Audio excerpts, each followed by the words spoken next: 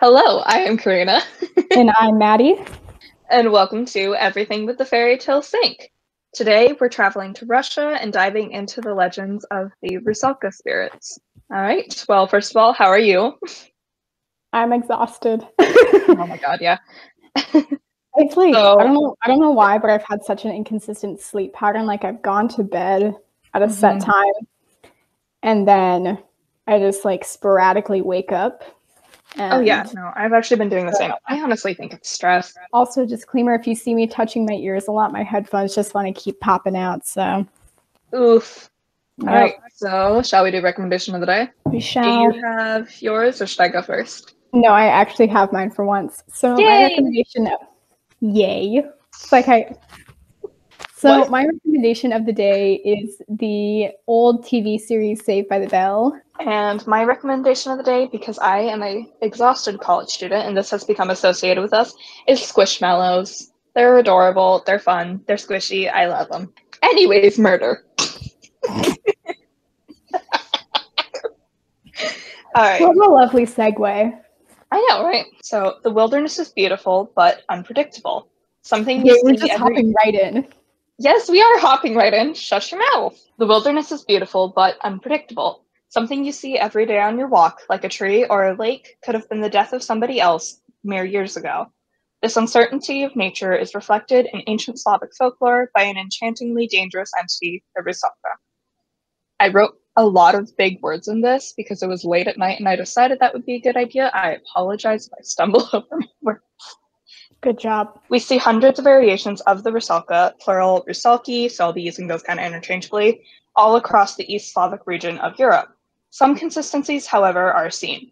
The word Rusalka comes from the same root, which is Rus, as Russia. They've only been known to be female, and they are both revered and feared by the people who believe in them. They love water, and that would be specifically freshwater. You won't see one in seawater. They live in large groups and are handmaidens to Baba Yaga, who I will be covering sometime. I don't really know when, but she's on the list. Eventually. All right, now we're going to kind of dive into the origins. Dive water. Wow. I'm just And here to be quiet moral support. You're going to be cracking yourself up today. well, I really am. Is All that right, how it's going to so go? probably. We'll start with the most peaceful origin story of beautiful, kind nymphs from small river islands in South Russia who enjoy helping fishermen. Then the next possibility is that they are primal, like ancient creatures, so as old as the earth itself, and that is suggested by their connection to both Russia's name and how ancient some of the stories of them are. However, we'll get into kind of some of the confusion around that. In Ukraine specifically, they're water nymphs with the ability to shift into animals or anthropomorphic beings. Those were not specified. They even have connections to other similar spirits, such as the Guiley of Romania, who are nicknamed the Devil's Daughters for their penchant for possession. That was pretty good. Neat. Neat. All right, slight content warning here for talks of violence. It'll be short, but letting you know. All right, the Rusalki are considered by many to be the ghosts of girls who died in or near the water, perhaps by suicide or accidental drowning. Most commonly, however, is murder in incredibly violent ways, such as being drowned. These victims are unable to move on until their murderer has died. And now, my least favorite, ghost kids, Yes. specifically babies. No, These no, no, no, legends. no. Ghost babies What? are okay. Ghost children are scary. I don't like them. Anytime I hear like ghost children laughter, the thought of it just makes me disgusted. Huh? Babies, like, can you imagine you're walking through the woods and you just hear a baby crying? Like, no, thank you. No. These legends suggest that they were babies that were drowned by their mothers after being born out of wedlock. They may have also been babies that died before being baptized, but we're going to go more into the Christian influences at the end of the episode. These babies wandered the riverbanks looking for some sort of peace, but they have They're, been known. they're babies. Like, Babies. Okay, not no, actually, no, they turn into this female form okay. after they die, or at least that's what I think. Okay, so it's not just some ghost toddler wandering the banks of a I river. don't think so, Okay. but there is a connection to babies for Okay. some reason. Okay, so And they so, either yeah, shift or, in my mind, I think just want so. to picture a small child just toddling along. Yeah. So they're looking for some sort of peace. In the Christian version, it's said that they're looking for somebody to baptize them. They have been known to get violent though. And my note here is icky, I hate it, no more ghost kids. For the viewers, I wrote this very late at night last night, so this might get weird. So we have a quote now. I won't be naming my professor, but I didn't get his consent to name him, so we'll keep him private. But I am taking Russian at my college right now, and my professor is from Siberia and teaches Russian culture classes as well as language courses. So he's pretty well versed in this stuff. And so this was his insight after I emailed him. Quote, the Rusalka is an ancient East Slavic pre-Christian belief in water spirits from the wild forest who need to be coaxed into the spring fields. There were ceremonies to do this. The Rusalka is capricious, like the spring rains, and can lure men to their deaths in the water, sometimes involving tickling them. No comment. We'll get back to that. We will get back to that. You don't get to say anything yet. So later, Westerners likened the Rusalka to the mermaid, but Rusalka were originally not connected with seawater at all, and they originally had normal female bodies rather than fishtails. We'll unpack all of that, but first, yes, he meant tickling. I double checked, and he explained that they would in fact tickle men to death. That is horrifying, genuinely horrifying, because I hate when people tickle me. Like, you try and tickle me and I just, but if you are tickled to death, like you cannot physically move while someone is tickling you, sounds like a nightmare. Yeah, so he did explain that laughter is considered to be a powerful transformative force in many like Indo-European rituals, and it can even be lethal. So anyways, thank you to my professor. I don't know if he's going to see this, but thank you to my professor for giving me that insight. It's a really good transition into what we're going to talk about. And I'm yeah, now not over the tickling. Yeah. But let's continue. I double checked even. It was not a typo. He meant it. Anyways, continuing. So talking about the lethality of the tickling, it's a perfect transition into talking about how and why they hunt. And that would be specifically humans. So the Rusalki are trickster spirits and shapeshifters. They can be beautiful, usually naked maidens, or they can be fishtails. No, actually, they usually don't have fishtails. I was gonna say, you never addressed the fishtails. Yes, I did. You just said they had my professor said they originally had normal female bodies rather than fishtails. Okay.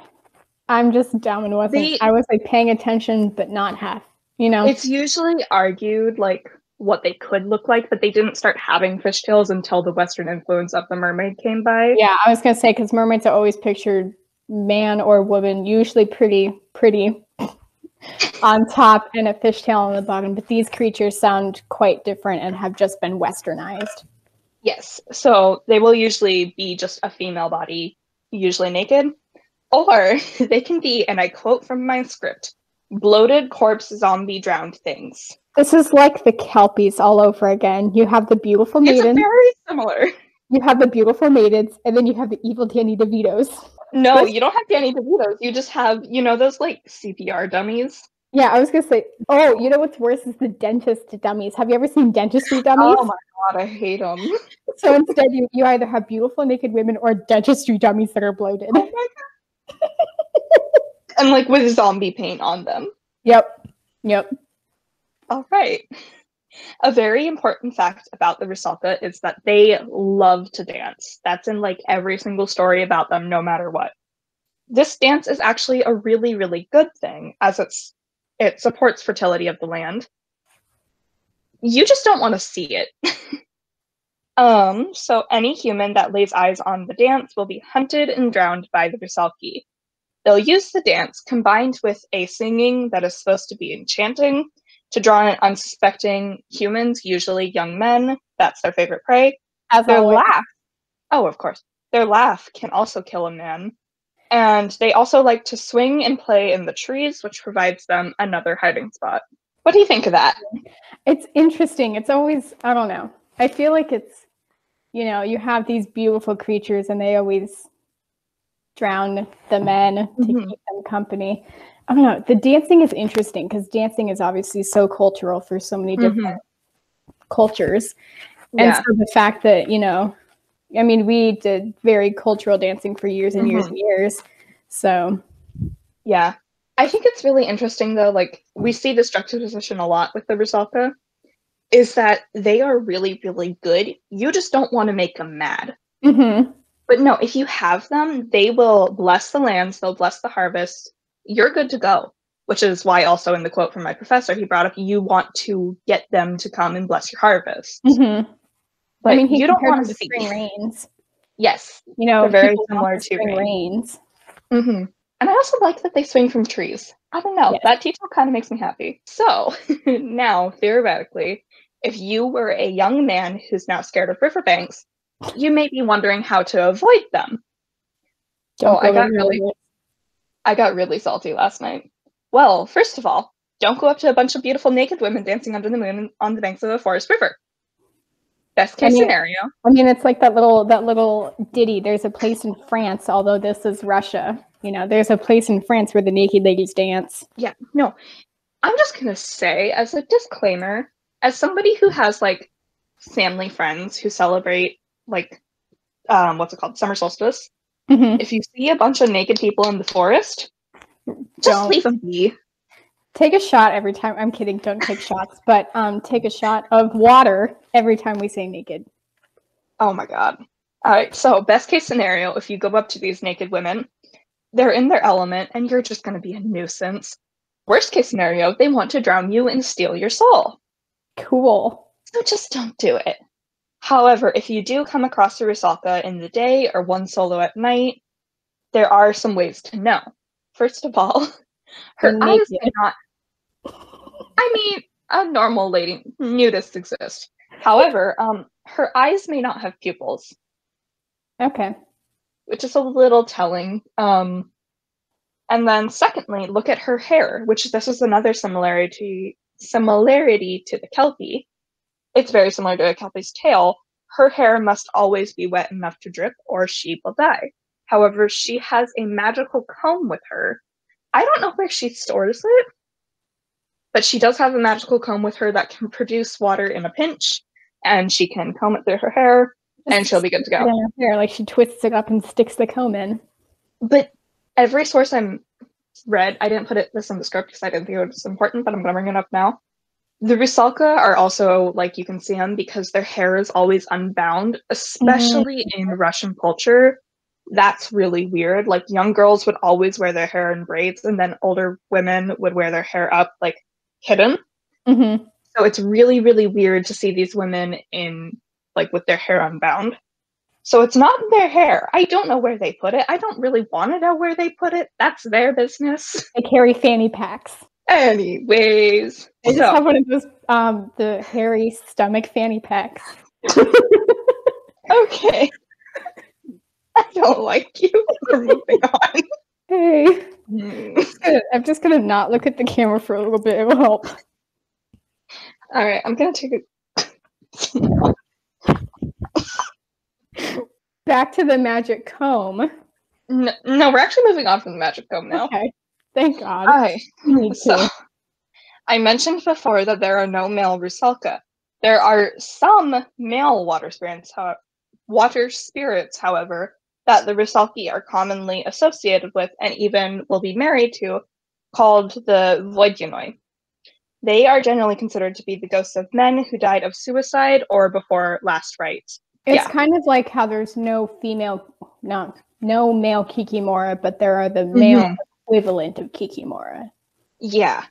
So the Voidyanoi are known to drown any swimmer who angers them by being rude, or even for keeping humans as slaves. And they are hideous. They have long, green, slimy beards, and are both scaly and hairy at the same time. Ew. Yeah. So, with these delightful husbands, the Rusalka live underwater, sometimes in sunken shipwreckage, or sometimes in underwater palaces, which were not elaborated on, but sound lovely. And in the summer, the Rusalki move to live in the trees, and then year-round, I believe, they guard Baba Yaga's rye fields. So they have like a migration cycle then. Yeah. Which I think is also a really interesting thing between them and like mermaids, is in the winter when it's cold, they live underwater, and then when it gets warm, they're like, freedom to go live in the trees. I don't know if their husbands follow. All right, so the Rusalka are represented by many things. Elementally, they're associated with water, clearly. The color white is also considered to be theirs, and I will mention that there are some versions of the Rusalka that wear white linen shifts with no belt, because belts are supposed to be a symbol of like society in a lot of Slavic regions, which I found to be really interesting. But yeah, that's a big distinction, is they won't wear belts, so wear white linen shifts. So they don't wear belts and they don't have their hair up. So they're very against what is common. Yeah. They're associated also with the wolf, though I'm not entirely sure why. The birch tree and poppy, rye, and flax. And in the spring, Russian women weave and embroider cloths, and then they will drape them over the limbs of a birch tree. These are gifts to the Rusalka to appease them and to encourage them to continue blessing the harvest. To present offerings to the Rusalka, if you're interested, it's recommended you build a temporary altar in the forest by the water. If you can't do that, at least make sure it's outside. They do not like inside altars. And if you're wondering what to give them, they like ribbons, flower garlands, embroidered cloths, and tea towels. I like all of those things as well. Maybe I'm just I say as my hair is up. I'm not wearing a belt though. And you're wearing clothing. True, I am wearing clothing. All right, so now we're going to talk about, the big event that messes with a lot of these things. Christianity. Christianity in these Slavic regions changed everything. We've talked really briefly about how many of the ancient stories were tragically lost and forgotten. However, some legends, like the Rusalka, morphed into creatures of Christian mythos. The Christian origin suggests that the Rusalki are girls who A, died before being baptized, or B, still followed the pagan ways, which I think is a little funny because they're a pagan creature, but you know what? Do what you gotta do. These stories were used to encourage or even threaten girls into being baptized. They have become associated with the holiday of Pentecost, which falls in late spring, and they are rumored to enjoy the festivities that come with that holiday. They are also, coincidentally, at their most lethal during this week, like surrounding that Sunday. Take that as you will. And here we are at the end. So what did you think, Maddie? Honestly, I don't think they're that bad.